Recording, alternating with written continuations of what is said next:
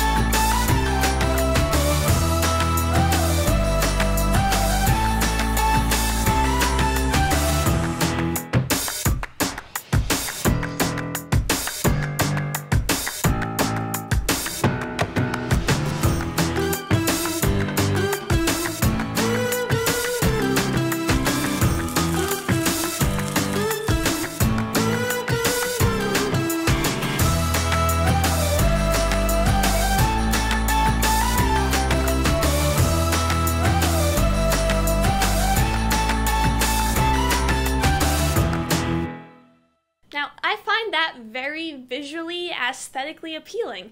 And it's not just because of editing or music or slow motion or any of that. None of that would mean anything if what you were looking at wasn't interesting in some way. And basically, since I've started looking at the world in a way that I'm just trying to get a shot and find something that looks pretty and find a creative way to express different ideas, I've realized how beautiful and just awesome so many different things in life are. If something as simple as breakfast can look so cool, then what other things in life are we just glossing over and passing by and not looking at and giving the chance to say, oh, yeah, normally I just walk right past that, but that's actually pretty awesome. For example, as soon as I learned that color grading was a thing, I started seeing the world through like an entirely different lens. If you look at all the colors outside on a rainy day or just after it's rained, everything is so vibrant, it just pops.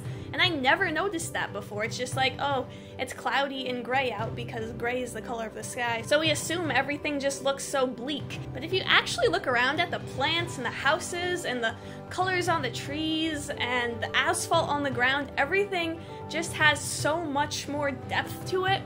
And because of all the clouds in the sky, the lighting is even and you can appreciate everything, and there's just so much more to look at and say, oh my goodness, this actually looks really cool. So I guess I just want to encourage you, if you're feeling down or if just everything seems boring and dismal and no fun, instead of just seeing with your eyes and passively taking everything, like actually look and give yourself the chance to find that visual beauty and something you might not have noticed before. It sounds incredibly cliche, just like a lot of things I say, but it's really true. There is a ton of beauty in the world.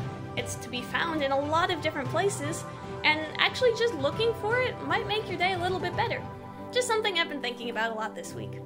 Thank you guys so much for watching. Subscribe if you'd like to, watch a different video if that tickles your fancy, and I will see you guys next week. I love you so much. Goodbye.